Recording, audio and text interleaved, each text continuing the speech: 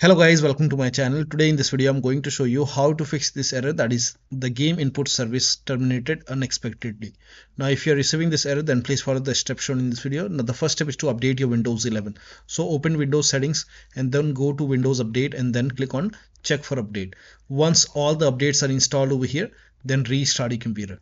Make sure all the updates are installed, then restart your computer and then check.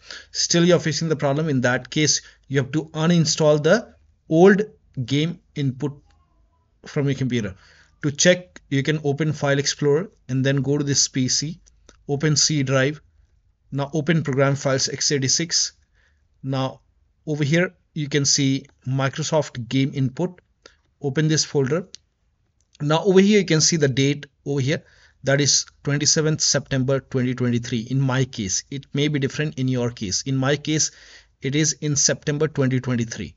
Now this is the old one for me. Now one is in Program Files x86 under Microsoft Gameinput folder. You will see the date and time.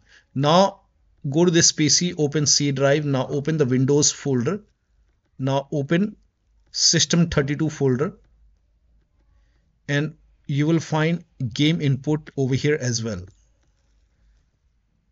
So here you can see Gameinput Services and the date is it's 10th January 2024 in my case. So this is the new service, this is the new file, Gameinput Services. So this is the new, so I will not uninstall this, I will not remove this. So in my case, the old one is in Program Files x86 Gameinput, Microsoft Gameinput, and this is the old one for me. Now you can go to settings and then go to apps and then go to install apps and then find Gameinput over here. So here you can see Gameinput and date over here you can see that is 27th September 2023. So this is the old one for me. Now click on this three dot and then click on uninstall.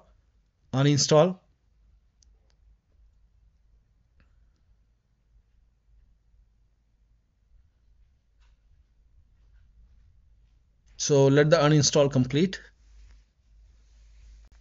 Click on yes to allow. Now once this is uninstalled, now you can type in services in Windows search box and then click on services. Now first of all go ahead and check if you find. So when I go to Program Files x86, if I go to Microsoft Gameinput, it's not there, it's gone. So once you uninstall it, it will be gone from the Program Files x86. Now once you open game services, now find Gameinput.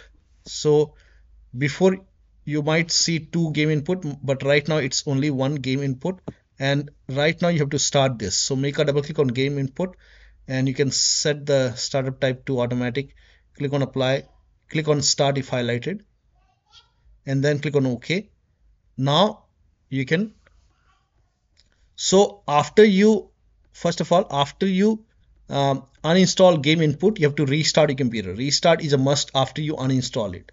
So restart your computer. After uninstall, restart, and after the system restart, open services and then you have to start the Gameinput services. Make sure this is running.